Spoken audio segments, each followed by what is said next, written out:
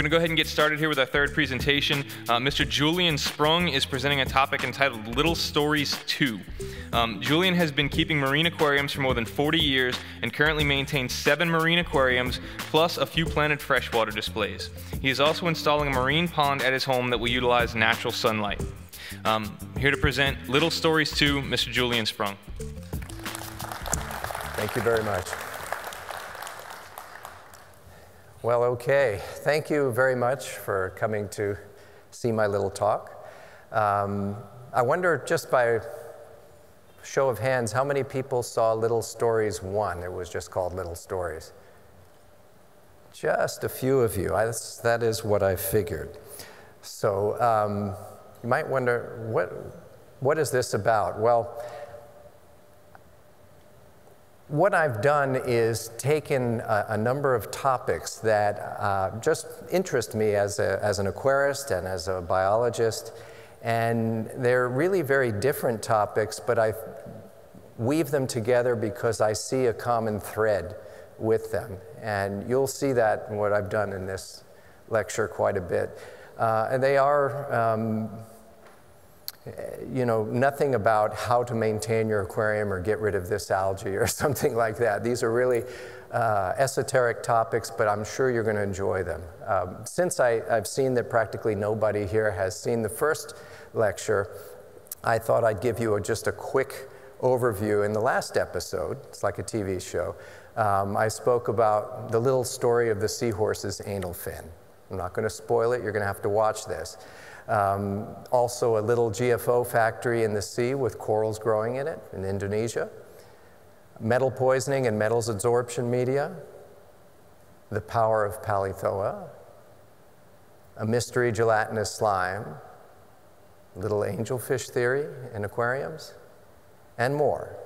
And if you want to see it, you can look at Aficionado's YouTube channel. It's at that link right there, but if you just go on YouTube, look up Julian Sprung, Little Stories, I'm sure you'll find it. And with that, we'll start Little Stories 2, a little pond, which you heard in the introduction. Well, when we moved into our house on Miami Beach, it's going on 14 years ago now, there was a spot next to the front entrance that I said, someday I'm going to build a pond there. And about 3 years ago, after saying I'm going to build a pond there for a long, long time, I suddenly realized that if I didn't actually build it, it was never going to get built. I don't know, and anybody who knows me, when I talk about something that I'm going to do, there's 2 things that are true. One is, it's true, I'm going to do it. The second thing is, you never know when. I might say it and you would assume that it's going to be next week, but it could be 10 years later. That's the way life is. So about 3 years ago, I decided I'm going to start digging this pond out. And so I got a wheelbarrow and a shovel, and I started digging. It's about 12 feet or so long, about 4 feet wide, and about 18 inches, more or less, deep. And that's a lot of sand. There was sand there originally. So it took me a couple of weeks to get it dug out completely. And then it sat there literally for years. And my wife, whenever people would come over to visit, she'd say, well, you know, if I disappear, that's where you look. So this year, finally, I was tired of looking at this empty space, which was requiring me to pull weeds every few weeks, because it does get the sunlight and a little bit of rain. And I looked up a company that made pond liners that they weld so that it's box-shaped instead of the ones that are really awkward shaped. And so I bought the pond liner, and once I bought it, that meant I should probably use it, and I put it in there. I had been concerned about if the pond ever leaked, it might erode. There's sand underneath the brick walkway to the front door, and it might erode that. So I was contemplating, should I just put concrete in there? And that delayed me for a while. But finally I decided that the cheaper and easier route would be to use pressure-treated plywood and fold the liner over it. So I won't belabor this story anymore. I finally, did it. And this is to show you what I had in mind, a simple pond. Now, what I told people who saw it, and I said, I'm going to try it saltwater first, and if the temperature range gets too crazy, I'll just make it freshwater and give up. So what were the inspirations for this pond? I wanted to mention that I had seen a number of different saltwater ponds over the years. Bruce Carlson at the Waikiki Aquarium has a beautiful coral pond. I didn't want to duplicate that. I've got plenty of coral aquariums, and sure, I could grow corals here, but I wanted to do something much simpler, and I believe also quite beautiful, was to duplicate the nearshore environment of a tropical coral reef where you would find the white sand, coral sand, and some mangroves and certain creatures. I had seen this display at the Steinhardt Aquarium, and it captivated me. I was like, that's what I want to do. It was when I visited Charles there a few years ago. And so here you have white sand, mangroves, and the blue-spotted stingrays. Isn't that exquisite? What a beautiful habitat. And bear in mind that since the white-spotted stingrays live in the sand and they ruffle their fins through it all the time, that keeps the sand bed spotless, clean. It not only cleans algae off it, it stirs up the detritus, which can then be pulled out by a filter. So you have this natural method of maintaining that beautiful sand bed. In the wild, of course, the waves will do that. I always get a phone call while I'm talking. So what I'll do, I've done this once before. It's my wife. Hey, Yuvitsa, I'm in the middle of the talk right now. And the audience is laughing at you. But I'll call you back. Love you. Okay, bye. Okay, so turn off your phones. I didn't do that on purpose. We live in this life now where everybody's in touch all the time, and interruptions happen. If you get a call, though, I will stare at you. So this exhibit at the Steinhardt Aquarium really inspired me to move forward and do what I wanted to do. There was another exhibit I had seen at the aquarium in Eilat on the Red Sea. They had an outdoor pond as well, white sand with diadema sea urchins in it, and just a few tiny coral bommies, but the rest was open white sand, and I thought that was really very beautiful. It's contrary to what most aquarists who have a marine aquarium now do, where they basically stuff it full of rock and as many different types of corals as possible. So my original plans, blue-spotted stingray, red mangrove, Banggai cardinalfish live in this kind of a habitat. So diadema urchin, as I just mentioned. You can have the black sea cucumbers that live in the shallow zone and sift through the sand, basically duplicating this kind of habitat. I've set it up now, and I thought, well, let me see temperature resistance of tridacnid clams. And I put in these are Tridacna dorasa and squamosa in the pond right now. And this is August, the hottest time of year, and they are thriving. You'll notice the cyanobacteria mats there on the sand. I don't have any stingrays in the exhibit yet, so there's nobody stirring the sand. And sure enough, with sunlight and sand, you're going to get cyanobacteria on the substrate. But they are thriving, so I don't have a temperature issue. It looks like I'm stuck keeping it a saltwater exhibit. One thing I do just before MACNA time, because it's the right time of year, there are Thalassia seagrass beds in South Florida, and they fruit in June and July. And you can collect the propagules that come from the fruit, or you collect the fruit themselves. And I always do that before MACNA, because then I bring the seagrass here, and there's usually a few hobbyists who want to buy it. And I wanted to see how would they do in my pond. So I threw the little propagules, and this is how they start out looking like a little peanut. And within 2 to 3 weeks, they're nice little young seagrass plants. This is photographed in my pond. Another thing I did, I live, as I said, in Miami Beach, and I have a plankton net. I'm able to tow wild plankton, simply putting it in a place where there's good tidal flow, which happens to be in my backyard. So I did a plankton tow when I first set up the pond, and I tossed, a little bit of plankton, what amounted to about 30 minutes, 3 different tows. And the results, you can see here, the orange thing on the bottom is a colonial tunicate. The grayish-white thing growing up above it is also colonial tunicate. So I didn't collect those. They were introduced as plankton. And they are thriving. I'm not adding any food to this. It's just with the natural sunlight. Just above the colonial tunicate is a black singular sea squirt tunicate. That's settled from the plankton. There's actually several of those. In addition to these, I got settlement of Bursatella, a type of sea slug, and they fed on diatoms initially as the tank was developing when it was first set up. You can still see some cyanobacteria mats on the bottom because I don't have anybody to stir the bottom yet. In addition to these guys, if you look closely in the center of the photo, there's a branchy thing there that looks like algae. That is not algae. It is a species of bryozoan. In addition, all the little white blobs around it, those are sessile ctenophores that put out these beautiful little filaments. They feed on plankton in the water. And they've proliferated all over the tank. All of this came from that plankton toe. There's also barnacles. So it seems that with the natural sunlight and the microalgae that are growing on the sand bed and on the walls, there is enough food for a cycle to keep these filter feeders going, which is quite different from a small closed system aquarium under artificial light. Just wanted to show you the simplicity of this. Again, it's basically a box made by pressure-treated plywood with a liner on it. And the sump is there right in the middle of the photo. That was a 20-gallon tank that I've had for many, many years.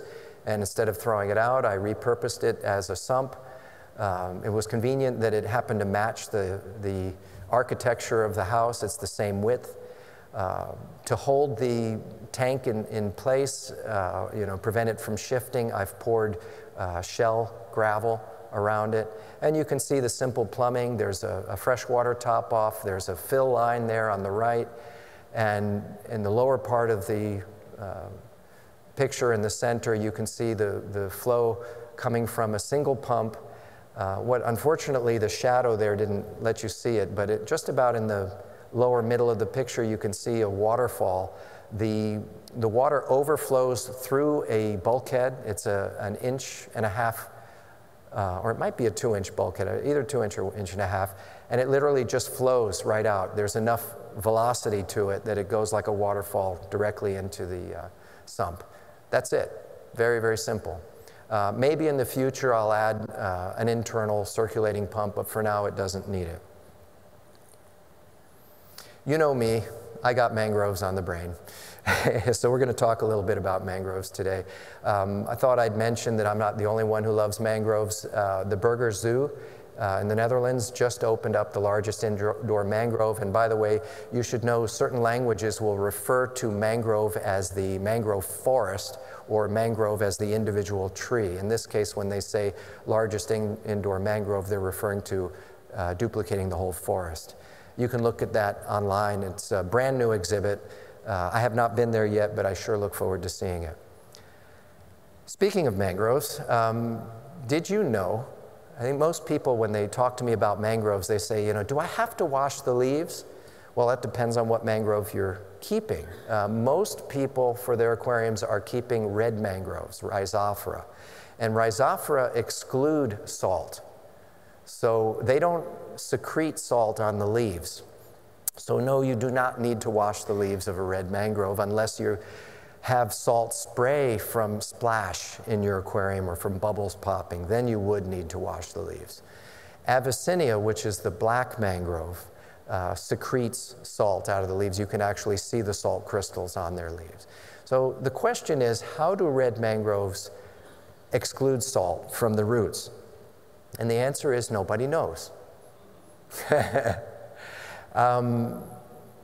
Now, I'm exaggerating a little bit by saying nobody knows. It is true, there is not a specific paper or person who can tell you the exact process, but there have been many, many studies looking at this over the years.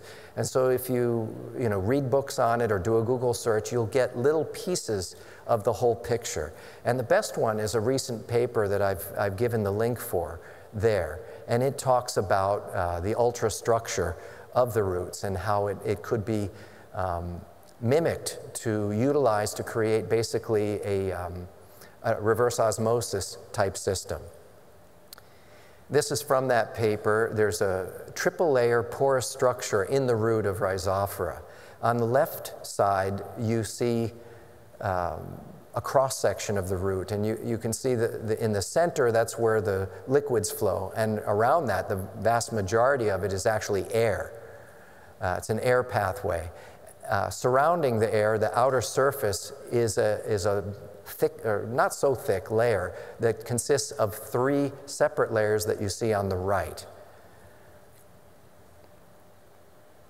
And this is looking at it sideways view and showing the salt, sodium, and chloride ions. So what happens, the outermost layer, as I mentioned, is composed of 3 layers. And this root sitting in the saltwater solution, water passes through the outermost layer when there's a negative suction pressure. That negative suction pressure comes from transpiration, and transpiration is driven by photosynthesis.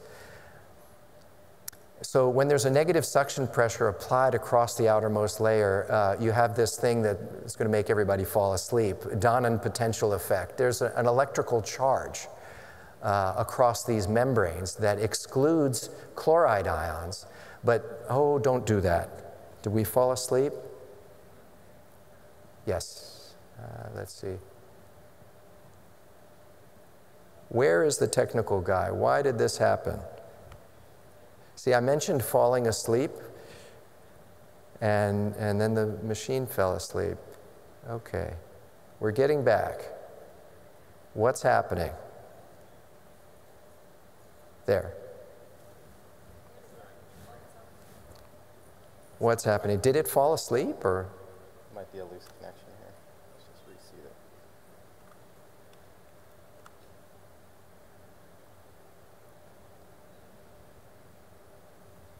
Okay, let's hope it stays there.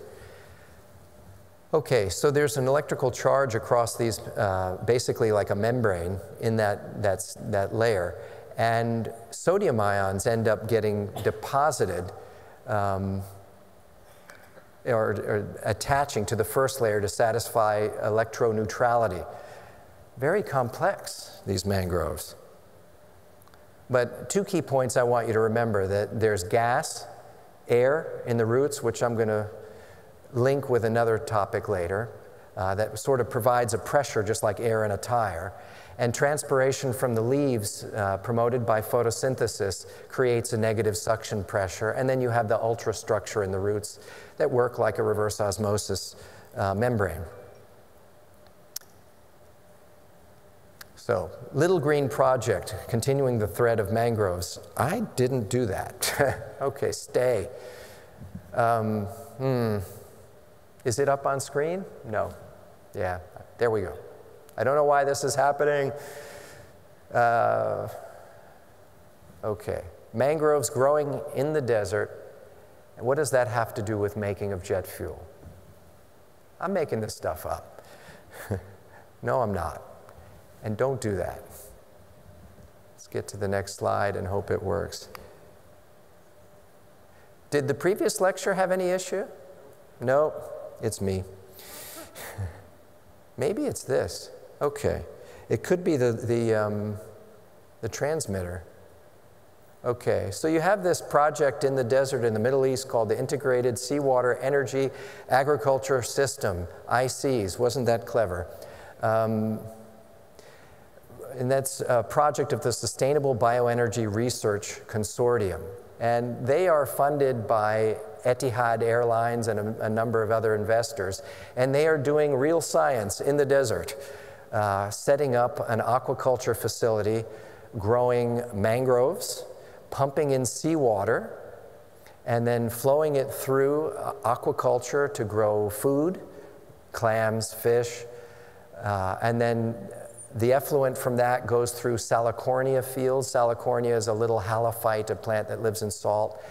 And the oil seed from that Salicornia can be used to create biofuel In other words, they're looking to make gas for jet engines and to make it green instead of using fossil fuels. I think it's a great project, and it involves mangroves, so it caught my attention. It's the world's first project to use desert land and salt water to produce both bioenergy and food. And by the way, you know, it's done in the desert, and the Earth's landmass, 20% of Earth's landmass is desert. So this could be done along coastal desert zones all over the world in the right temperature range, including mangroves. Outside of the mangroves temperature range, you could have other halophytes. Oh, I wish that would fix. That's annoying. Yeah, do you know what it is? It's just a bad connection. Okay. Thanks for your patience. It'll be worth it, I assure you. Yes? You know, I have a little temperature reader, digital thermometer that requires a battery, and it's sitting on my desk, and I don't have the battery for it. So I don't know. Using my fingers, it seems to me that it's in the upper 80s to close to 90, okay? But it's in the ground, and the ground insulates the temperature. The sun is not on it it's not on it the full day. It gets sunlight for about 4 hours in the morning, and then it's indirect after that. So with regard, you might say, well, what will I do in the winter time? It's a rectangular space, fairly small, so what I'll do is I'll roll out bubble wrap on the top. I'll make an insulating blanket when it's too cold. But right now, it does not need a chiller. There is no chiller on it. So I'm content that it will be able to do what I want to do. I'm thrilled with that. Yeah. So your maximum temp is 88? It's probably around 90 is what I'm guessing. Yeah. Yeah. And by the way, I didn't mention it, but I have some corals in that sump where the water is circulating very well, and they're living. They're not thriving, but they're living. What kind of corals? I have a frag of Acropora. I just was curious to see, and it's doing okay. I have a couple of Montipora. I've got a blue Heliopora in there, and some Gorgonians. Now, one of the things that's known in the scientific community is that, you know, obviously corals don't do well when the water gets warm. So they're not thriving, but they're okay. But one way that they survive warm temperature is super strong water flow, and the water is really zipping around in that sump. So they're tolerating it. Okay? Again, I didn't build the pond to grow corals. It's not for that. If I were growing corals, I would put a chiller on it, I'd get the temperature down, and I'd have more water flow. I'm making a pond to duplicate nearshore habitat. Different. Fixed? Hey, thank you so much. All right, as I was saying, you have this large desert landmass in the world, and it could be utilized for this. I don't know, maybe a decade or so ago, there were groups proposing to use mangroves as a way of sequestering CO2 to help deal with the accumulation of that greenhouse gas. Mangroves grow really quickly. Seawater could be pumped into areas where there is no seawater. And no, that wouldn't lower the level of the seawater significantly, but you could grow mangroves, and, you know, as they develop and grow, they sequester CO2 in their wood. So the ICES concept, this is just a visual from something you can find online. There's a PDF file of it showing the seawater pumped into aquaculture ponds and then Salicornia fields, followed by mangrove wetland. Now, something crossed my mind is, you know, mangrove wetlands and the substrate, they tend to emanate a fair amount of methane, which is a greenhouse gas worse than CO2. So reading this, I wanted to talk to the researchers and say, what are you going to do to deal with the methane?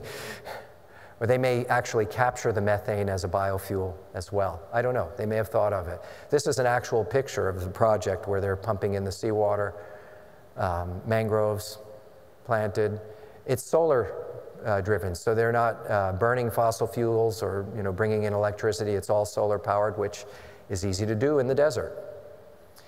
Thought occurred to me when I saw they wanted to do aquaculture and they're pumping in seawater and they're located in the Middle East. The beautiful Red Sea tridacnid clam would be a wonderful Food item. Oh, no, for aquariums. They're planning on growing food, but you could grow tridacnid clams there. If Jerry Hesslinga is here, you know, I'm sure he'd be nodding his head going, yeah, that would work. Oh, I'm going backwards. Let's see. Here we go. Speaking of biofuel and gas, see the connection? Now I'm going to get disconnected. How many people know lemon? If you're on Facebook and you're involved in the aquarium trade, you've seen or you know about lemon. This is a very young ichthyologist from Singapore who's now residing in Australia, studying all the beautiful fish that we love. He has described several of them. If you haven't friended him yet on Facebook, you should. This guy is a passionate fish lover. He is great. And why am I bringing this up? You'll see the connection, I don't know. Before lemon, there was meadowlark lemon. He is the first legend. I mean, lemon is a legend in his own, and in our minds too. He's a great ichthyologist, but meadowlark lemon was a wonderful person, unfortunately passed away recently. And I don't know what that has to do with this, but actually it does. I wanted to talk to you about Dr. Bruce Carlson. And there was something about this photo that reminded me of meadowlark lemon, and that tied to lemon, so I hope you understand. So Dr. Bruce Carlson is a personal mentor of mine who's taught me so much about aquariums and about growing corals. And I had the pleasure of going to the Solomon Islands with Dr. Carlson and with Marge and a group of other wonderful aquarium hobbyists. We were on the Spirit of the Solomons and we saw some magnificent coral reefs. It was my first time there. And one of the amazing experiences I had on that trip, and that was back in 1995, Bruce just casually said to me, take a look at this. This is something I noticed years ago, and it's really unusual. And what it was, I'll show you in a moment. And notice how these little fingers look like his finger. And what you see there is oxygen bubbles on, this is Riccia, the freshwater plant under photosynthesis. And what he showed me reminded me of this. You know, if you've ever had a freshwater plant and you nick a leaf on a freshwater plant and it's illuminated, you see photosynthesis produces oxygen, and the little oxygen bubbles, boop, boop, boop, come right up off the plant. So Bruce said, I'm going to show you something really unbelievable. We're going to go look at this fire coral, this millipora, and when I break a branch, it's going to fizz. And he did. Broke a branch and it looked like soda water fizzing up. I said, that's amazing. What do you think? Is it oxygen? I mean, is it like the plants? He looked at me with a smile, just a shrug. And I said, well, somebody ought to get a test tube. We should collect that. And he said, yeah, we should. That was in 1995. Nobody's done it. If you do a search and look, nobody's noticed this. Isn't that stupid? We should know what that is. That's really interesting. Now, in my own aquarium, I noticed the same thing on this species of Stylophora, which you can buy now from ORA. I gave frags of this to ORA. It's widely available now. Look right in the center where the broken skeleton is, and you can see, at least the people in the front row can see little bubbles there. And when it's brightly illuminated and you break a little frag off, it fizzes just like soda. So what does that mean? That means that the coral is actively putting gas into the center of the skeleton. Why the hell would it do that? Does anybody know? I don't know either. And somebody should know, because people do study coral biology and they seem to know all about how they lay their skeletons and how they eat and do all that, but nobody has looked at the gas put inside of a coral like this. And if you take a frag that's of the same type of coral and kill it and dry it, it floats. So that means it's super, super porous. Why do corals do this? What is the gas? Well, the first answer would be obviously to take a test tube and collect this. It may not be just one gas, it could be several. The first thing that occurs to anyone would be oxygen from photosynthesis. Well, if it is oxygen, that means the zooxanthellae that are producing oxygen in the coral tissue, that means the coral has to gather that oxygen and then somehow pump it into the skeleton. Well, how would it do that? That doesn't make sense. And why would it do that? Now, scientists also know, and this is kind of like an Escher. You know what an Escher drawing is, the artist Escher, where your mind just goes crazy because it's impossible? It's like an Escher drawing to think about this. When corals calcify, they create calcium carbonate. And the natural brain thought is that when they do that, they're taking CO2 and they're forming a solid substrate. But in fact, the net effect of calcification is releasing CO2. When you form calcium carbonate, the net result is CO2 gas is given off. Could there be CO2 in those bubbles? Could it be CO2 gas? And if it is, then it would acidify the skeleton, which would help explain why it's so porous, wouldn't it? So could corals be creating an acid zone in the middle of their skeleton? Well, that totally flies in the face of acidifying the oceans, killing coral reefs, doesn't it? I'm not saying that that's what they're doing, but it would be really interesting if it was what they were doing. We got to find out what this gas is. This is a story for Ned. Get to you here. A little superbug. Yeah, Ned and Anna. Yeah, sorry, get both of you here. So, I love The Incredibles. I could watch that movie so many times. It's wonderful. And I'm sure that this costume was inspired by this creature. I mean, look at it. Come on. And that's not why I'm talking to you. Why I'm talking to you is the reason why I mentioned Ned and Anna. And I'm sure they've never seen what I'm talking to you about. In fact, nobody here has. But I am not making this up. When I was told about it, I thought it was BS. But when I saw it, I almost dropped to the floor. There is a commensal that lives on this fish. I believe it's a copepod. It looks like a copepod. It's very tiny. It's the size of the scales of the fish. It's the same color as the scales of the fish. That alone is pretty damn amazing, okay? But that's nothing. You go to look at this thing to try to take a picture of it, it sees you and it goes to the other side of the fish. So you can't take a picture. You go to the other side, it goes back to the other side. It knows it's being watched. So not only has it got camouflage helping it, it's got a brain, and a pretty good one. And it's tiny. I mentioned Dr. Bruce Carlson earlier. What I'm doing to this thing. He is the one who told me about this. And when he told me, I said, you're yanking my chain. It can't be. And he has been friends for a long time with Tony Nahaki, who was the person who noticed this in Fiji. Tony collects fish for the aquarium trade. And he noticed this little bug on the flamehawk fish. And what's true is, by the time the fish get through the wholesale distribution where they're treated with copper and maybe freshwater dips, that bug is gone. We never see it in our aquariums. But he sees it when he brings it into his collection station. And when I visited him on that same trip in 1995, I saw it, and it's real.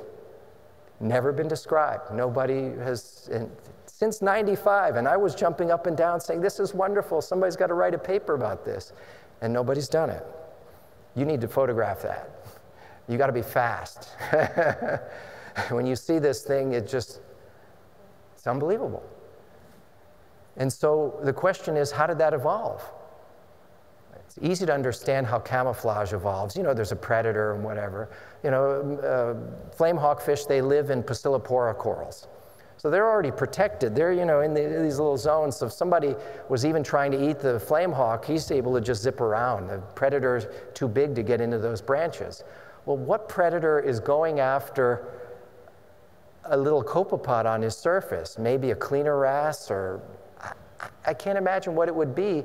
Obviously something pretty quick, because the copepod has to scurry to get away. And it must be, whoever goes after it has to have a really good eye, because the camouflage is not enough to protect the little copepod. What a weird story. Somebody's got to describe this thing. Speaking of parasites or commensals, you guys always want to know what's the latest to help deal with some kind of bug, and there are a number of different sea slugs that feed on zoanthids and coral polyps, and they drive us crazy because they're resistant to the dips we use. At least some of them are. And, what do? It's hard to control these things. Well, I noticed on a sea slug forum, which you guys should read if you've never done before. It's a great resource. I noticed this little spot, a little case study, where somebody submitted photographs of a crab called Caphyra. And it was feeding on a sea slug that feeds on soft corals. And there are a number of sea slugs that feed on soft corals, and as I mentioned, on various types of corals. But seeing this picture of this crab actively eating the sea slug got me to thinking that, it might be interesting to try this crab against many different types of predatory sea slugs. Just a thought out there, somebody motivated to try it. Wish upon a little star. Moral of this story, sometimes the pests that we really want to get rid of are not necessarily pests at all. At least maybe we could change our view of them. But in addition to that, since we're talking about sea stars, I'll bring up Leaster, the purple velvet star, which is among the most beautiful out there. These grow about that big, occasionally available in the hobby. I don't know whether it's the same species. It probably is, but it might be a different species of Leaster. So they don't necessarily have one color. I'm going the wrong way. I was able to acquire one of the purple ones a few years ago, and had the courage to try it in my Reef Aquarium, and was quite delighted to discover that it was a good control for Colospongia. Now, Colospongia is an absolutely exquisite sponge that many of you have probably tried growing, and if you maintain it in the sand bed, it's perfectly safe, but if it ever gets on a coral, it can encrust over and kill it. So I love Colospongia. It's so beautiful, bright color, but if you let it get out of control, it's hard to manage. Having a sea star in there that eats it makes it very easy to manage. And then having Colospongia makes it very easy to keep the sea star, which is sort of symbiosis for the aquarist. Other related sea stars like Lynchia multiflora can be utilized for controlling Colospongia. Unfortunately, neither of these really effectively control the blue Colospongia. And I'll backtrack a bit. I know from what I've read, the blue one is truly in that genus Colospongia. I don't know for sure that the purple one is the same genus. They look alike, but it could be that they are just lookalikes and not in the same genus. Moving along on sea stars, I wanted to share an observation I had that really caught me by surprise. Back in October, I was visiting Australia, and I did a little tour of pet stores, as we aquarists often do. And I noticed a long-legged variety of sea star that I believe is in the genus Framia. It sure looks like a Framia. And the owner of the pet store was feeding it our product Zoplan, which is a powdered, dry planktonic food. And never in my life did it occur to me that a sea star would ever eat a powdered food. But when he put that food in the tank, the sea star would crawl up to the surface like this and put its legs against the surface, and the little tube feet would catch the food and pass it to the mouth, kind of like a serpent star, an ophiuroid, does. But this was a regular sea star. I'd never seen that before. Fascinating. So no trouble to keep certain species. I'm not saying all Framia, but this one. You've seen that? You know. We have hobbyists here, shop owners from Australia. I don't know if the ones from Indonesia feed the same way. I'm not sure. Haven't had a chance to try it. And their legs are shorter. These are very distinct looking. Back to pests. For a number of years, I would look at my aquarium and see these Astorina on the glass and think, what the heck am I going to do to get rid of them? And, you know, they're interesting. It's neat, the fact that they divide, and it's, you know, creatures like this, they divide and multiply. They multiply by dividing. Funny how the language is. They don't really harm too many things. I've seen them bother some gorgonians, a couple of corals sometimes, a little bit. But other than that, they're just on the glass and it's a pain in the neck. Many of you know that if you put Hymenocera, the beautiful harlequin shrimp, in your tank, they will control Astorina. But you can't have Hymenocera if you have big wrasses, like, you know, I have a harlequin tuskfish, and he doesn't like harlequin shrimp, or he likes to eat them, so you just can't do that. So I didn't really have an option to control the Astorina other than getting in there by hand. Except I suddenly thought about it. I had the opportunity one day to buy a pair of Hymenocera, and they were the beautiful pink ones like this, not the blue ones. And then I thought, yeah, you know, so I'll just set up a little nano aquarium and I'll harvest the Astorina, and now I'm happy that I have Astorina because I can keep my Hymenocera. Changed my mental concept. Instead of them being a pest, now it's my food resource for my shrimp. And by the way, aquatic technology recently succeeded in aquaculturing Hymenocera, and Astorina is a key part in that success. This was published, you can see it in Coral Magazine online. We're almost done. Hope you're not getting too tired from sitting. A little algae, a little DOC, and the journey that is science. How many of you know of Dr. Forrest Rower? Almost nobody. He's a researcher out of San Diego, and it's a pity that we didn't have him at MACNA last year in San Diego. I had thought about it. I became familiar with him first hearing about his book, Coral Reefs in the Microbial Seas, and then I had the luck to catch a lecture that he gave at the University of Miami a little over a year ago.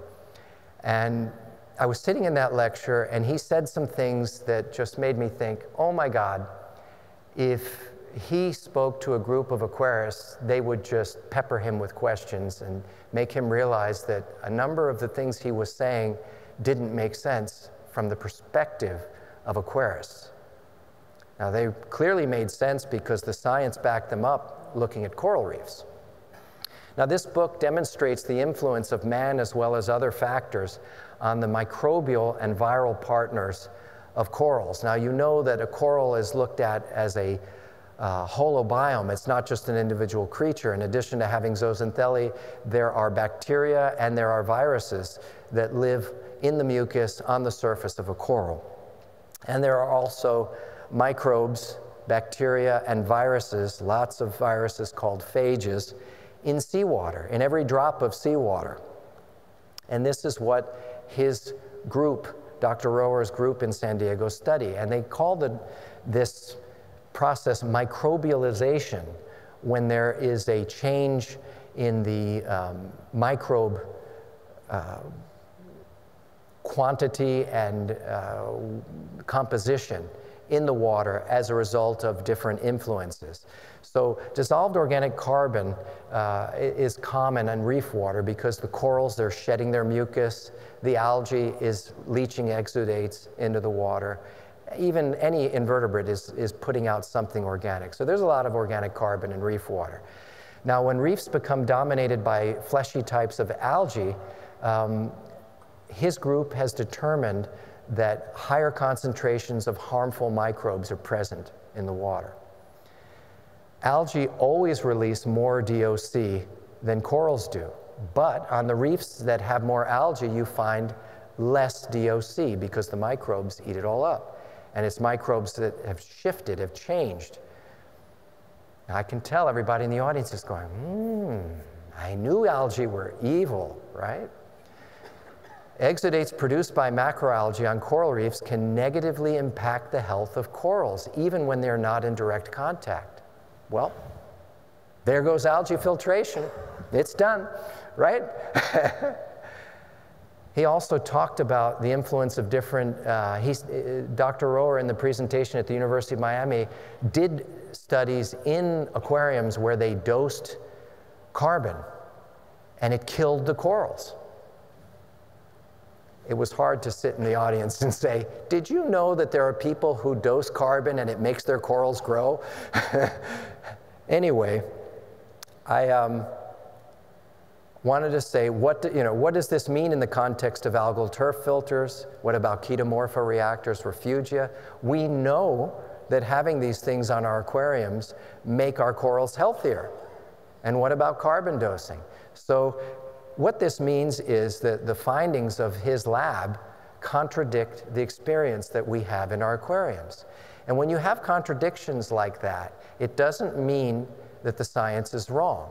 What it means is more research is needed, because you need to understand why what we have happen in our aquariums happens the way it does, and why is it different from what happens in the wild.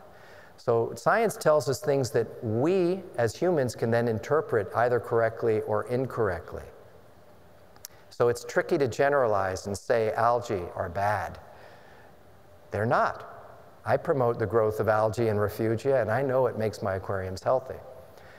It's time to reach out to the Rohr and Wegley-Kelly lab and get them to collaborate with the aquarium community, look at microcosm, mesocosm systems, and see how what they've studied in the wild lines up with what can be observed in aquariums and why they are different.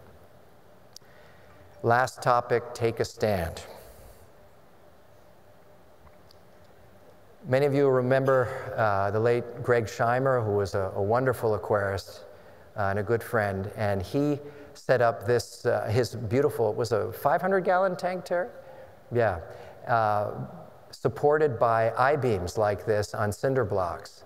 That supported a lot of weight, and that was a great way, inexpensively, to build a custom stand. Nowadays, you really don't see a whole lot of variety in the furnishings, the furniture for stands. And this talk I want to bring up because people who come and visit me, they see that some of the stands that I built are a little bit avant-garde, a little bit different. And I had intended in photographing them to include in this last little section, and I didn't get around to that. So if you see me give my talk next in Reefapalooza, I will have the photographs of some of the stands I've done in here, but they're not. But also, part of the inspiration of this, I was talking with Joe Caparata recently. He's into using different materials. Joe Caparata from Unique Corals. He's into using different materials to create a modern look on stands. And then I'm sure a number of you also are into that, instead of the standard wood stand or Formica things that we see these days. And I wanted to just present an array of different options that I've seen online that are inspiring. They're not necessarily aquarium stands, they are other pieces of furniture from which you could model an aquarium stand. Again, this is Greg Scheimer's stand. He needed to put a layer of plywood on top to protect the glass. On the idea of I-beams, isn't that beautiful? That's obviously a coffee table, but when I see that, I think, ooh, nice aquarium stand. This is from Pinterest. Think about what you could do with that. Look at that, a stone circle. You know, you could have rubber on the top. Of course, you'd have to level it with the other section, but that would make a really, really interesting stand until the circle broke, but or something like that, wood and metal. Of course, you have to coat the metal to protect it from corrosion, but beautiful option there. I mean, this one would be great on a nano aquarium. You could mount the light on that area on the right there. This was a study for actually a type of a sink made out of glass and then mounted with marble. But I looked at that and I thought, interesting aquarium thing. Of course, I'd smack my head on that, I'm sure, if I ever went below it. There are a number of beautiful things done with resin. Think of that for a nano aquarium. Wouldn't that be interesting? Or look at this. This with an aquarium that had mangroves in it would be spectacular. It's made of resin. Or that. I'm not saying that this would be cheap. But, you know, something more organic to create an aquarium that seems to merge with nature as the base, because that is the base for our aquariums. Okay, well, that is the end of my talk. And feel free to ask me questions here. I prefer to get the questions while I'm up here, so then I could answer them one time and everybody hears it. But you can come by the booth and talk to me there. Thank you.